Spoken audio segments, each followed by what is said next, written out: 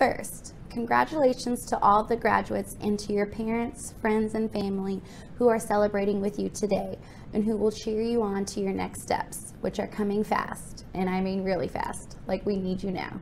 Just kidding, but really. So, ladies and gentlemen, we are so excited to support you on this day. My name is Ashli Selke. I am a CBT, and I was once in your position, a graduate with the world in front of me, and it was so exciting. After receiving my veterinary technology degree, I have held many amazing positions in this profession. Zookeeper, small animal practice, mixed animal practice, specialty surgery, as well as serving on state and national boards and committees. I have learned and grown from each experience that I have had along the way, and I am very honored to continue to serve the veterinary technician profession as the NAVTA President-elect. On behalf of NAVTA, congratulations to the class of 2021. We are most pleased to officially welcome all of you into the world that is veterinary technology, and for some, nursing. This was a very trying year for all of us, adapting to navigate a life of learning, socially distanced, and also some feeling isolated at home while obtaining their education virtually. But you overcame all of those obstacles, and you succeeded. You achieved your goal, and now as you set off to take your VT&E, and for some, state exams, know that we support you all the way. Your path is completely open now to go in any direction you want in the veterinary field. Clinical practice, specialty, ER, wildlife rehabilitation, government, laboratory, zoo medicine, academia, and so much more. So advice from one veterinary technician to another: be a lifelong learner and never stop obtaining knowledge. Our field is changing all the time. So go to those continued education lectures, soak in all that you can, and pass your knowledge along. Also, never be afraid to ask questions. I have found that so many people in this field are afraid to ask questions. Don't be. None of us know everything, so ask away. And maybe we both take away something from that conversation. And lastly, be kind. Kind to your peers, coworkers, those you learn from and who learn from you, and so on. Kindness goes a long way in this profession. So again, congratulations, class of 2021. You earned it, and we are so very proud of you. Thank you. Congratulations, veterinary technology and veterinary nursing student graduates, and welcome to the most wonderful profession that there is. Our profession really is growing and changing, evolving, advancing much faster than many others, and you can be part of that. I've been around a really long time, and when I started at a very small general practice, the hospitalized patients didn't even have IV catheters. We were hand dipping x-rays in dark rooms. Most of the time the veterinarian drew blood and induced anesthesia and intubated patients.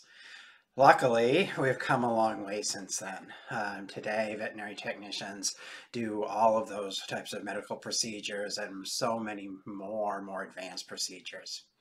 We also do so many other things outside of the clinic. We write books and articles. We manage veterinary hospitals. We work in research, in industry. We speak at national conferences. Really today, our opportunities are endless if we really look for ways that we can advance ourselves and our profession.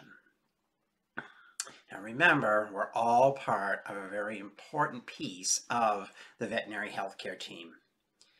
You need to be an advocate for your patients. You're their voice. You need to be an advocate for your clients. Help them to understand. They don't have the medical knowledge that you do. So educate them, console them. Be part of that team that is making their experience the very best that it can be. Advocate for your colleagues, your fellow technicians, assistants, front desk staff who oftentimes have the hardest job in the hospital, dealing with some of our clients at the front desk who can sometimes be very worried. And advocate for veterinarians. There's a lot of veterinarian bashing that goes on as well, and that's part of the problem that we have today with burnout and compassion fatigue and all of those kinds of things, is not only with veterinarians and technicians, but with some of our other support staff as well. So advocate for everyone on that veterinary healthcare team. Advocate for your profession. We have a long way to go, even though we have come a very long way. Now, think back, the history of our profession really closely resembles that of our counterparts in human medicine. Someone was needed to support doctors. Then they were just trained on the job in almost a type of apprenticeship. Eventually, educational programs developed, and that became a requirement in the human field to gain an education in your chosen field of medicine, to pass a national and or state exam and become legally credentialed within your jurisdiction. And that was not only for doctors and for nurses, but various members of the human healthcare team. In veterinary medicine, that isn't quite the case yet. Sure, for our veterinarians it is, but for technicians, credentialing varies so much from state to state. And there's so much confusion about what that means and our role, our education, our more advanced training, what skills and knowledge we have. There's so much confusion of us and our role within the general public and even within our own profession. Advocate for your profession and help change and educate everyone. Think about the VNI, the Veterinary Nurse Initiative. NAVTA has put this initiative forward to try and establish a national credential, the registered veterinary nurse. The purpose behind this is to help lessen confusion and help better delineate our role, our skills, our education, and our training from others on the veterinary healthcare team. We really believe that a single unified credential will help make a difference. Also, in all states, we need a defined scope of practice. What is it that a credentialed veterinary technician or veterinary nurse can legally do? And what things should someone who does not have that education and credential, what things can they do in the veterinary hospital? Very important piece. We also are looking to have title protection across the country. In some states, there is no credentialing whatsoever. In other states, there's credentialing, but there's no title protection. And title protection really means that you can't call someone a veterinary technician or perhaps a licensed veterinary technician or a registered veterinary technician without them having that actual credential. That doesn't exist in all states. All of these things lead to technicians not always being utilized properly in the veterinary hospital and allowed to really practice at the top of our education and license. And so that's something that we really need to work together to change. We also need to try and change and increase public awareness of our whole profession of veterinary medicine in general, but also, more importantly, for me at least, is the veterinary technician profession.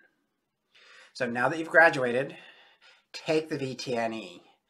You'd be surprised how many graduates I find don't do that. Such an important step. You've come this far. Continue with taking the VTNE, applying for credentialing in your state to whatever credentialing body that is and whatever credential you would have. And then get involved. Get involved in your state association. Get involved in NAVTA, your national association. This is how we're going to change things and make a difference.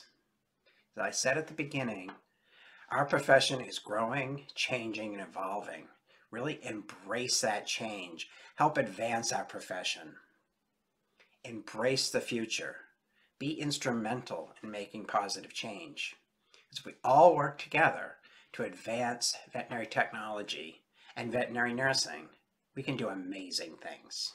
So congratulations again, and I look forward to seeing the change that you make in our profession. Congratulations, class of 2021 graduates of the veterinary technology and veterinary nursing programs. When I get asked about how I became a veterinary technician or how I came to be who I am today, I often start out by saying, I actually didn't mean to be a veterinary technician. And I know that sounds a little weird, but let me explain that when I was in high school, time for college applications were coming by, and I knew I needed to think about where I needed to go. I didn't really have an idea. Being somebody from my culture, definitely being a human doctor, MD, was something that is very prestigious and well respected, something that I thought about. But I didn't think that I wanted to go that direction. I thought, what about veterinary medicine? So I went to UC Davis undergrad, graduated with an animal science degree, got into vet school, and after a little while, I dropped out. It just quite didn't feel the right thing to be doing. But I really enjoy the hands-on care with the animals. And so I worked as a veterinary assistant at a place called Adobe Animal Hospital for a while, 18 years, next 18 years of my life. I met somebody named Nancy Shaffrin, who is a great friend of mine now and is a mentor of mine as well. That I could hear Dr. Roos, the owner of the hospital, showing her around when she came to visit to do a CE session, and I could hear them coming down the hallway. I was in the lunchroom, and as he enters the room, he says, "Oh, there's Ken. This is a guy that dropped out of vet school, and now he works as an assistant." And I thought to myself, man, what an introduction. Thanks for introducing me in that kind of way. And Nancy kind of just looked at me and said, "So do you like it?" And my answer was, yes, you know what? I do. And that moment of embarrassment actually turned into a realization moment of saying, yeah, you know what? I do like what I do. And that's where my switch got flipped. What am I able to do as an assistant? And actually, Nancy then quickly said right after that, then get yourself credentialed. Then there's also something called VTS certification that you can get. And really kind of nudged me to go in the right direction. And now I realize when she asked me, do you like what you do? She was really asking me, does this matter to you? And my answer was yes. And so since then, I've gotten involved in many different things. I remember sitting across the table from Vicki O'Grain, who is one of the past presidents of NAVTA, and asking her, what can I do to help? This was at a conference. And that led to her coming back to me a little bit later saying, you know what? We need somebody on this particular committee. It was a state representative committee. And we need some help in strengthening the connection between veterinary technicians across the nation. Do you want to help with that? And I said, yes. I remember Nancy, while we were on the phone talking about different kinds of cases and what kind of training we wanted her to have, her asking me, hey, you know what? Do you want to present a case report at IVEX, which is an international emergency and critical care conference? And I thought to myself, you know what? I had no idea that was an option for me, but yes, I'll try it. And it was one of the most terrifying experiences ever imaginable, doing some public speaking without any experience on that. But that's what led to me being a speaker, an educator, a person that goes around to conferences and does presentations. And I still do that today, so I don't regret that at all. I've also always asked, what's next in my career to continue bettering myself to be able to do my job better? So that's how I got led to me getting my VTS certification in emergency and critical care, small animal internal medicine. Then I thought, what's next? I obtained a master's in veterinary science, and I try to continue to develop myself further and further. And the thing that I would like you to take away from all of that is when you come across these opportunities, take them. Ever since I said yes to these opportunities, my world has opened up beyond the four walls of the practice and has gotten me connected with this international community of veterinary technicians and veterinary nurses who are very passionate for the same reasons that I am. And that sense of community is very important. Now, as you sit here today, I'll ask you the same question that Nancy asked me. Does this matter to you? Your degree, the profession that you're going into, does it matter? I'm sure the answer is yes, absolutely. And the next question that I'll ask is, why? What's the reason? You're probably thinking about different kinds of faces, animals that you cared for, experiences that you've had, or even visions and dreams of the future and what you're going to accomplish.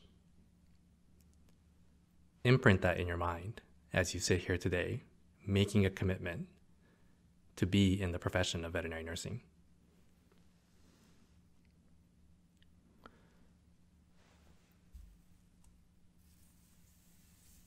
This profession very much matters to me.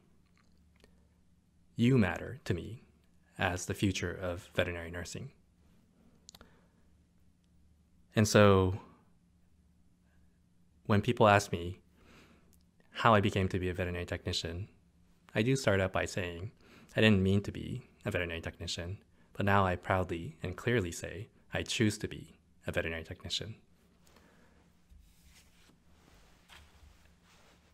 As I think about the people who come and graduate each year, and this time of the year comes around, I'm always feeling proud about being able to welcome the new peers that I'll be working alongside in order to continue pushing veterinary nursing to further and further heights. And so once again, congratulations on your next step and a huge milestone in your career. And I'm looking forward to seeing you out there to walk alongside you in this field.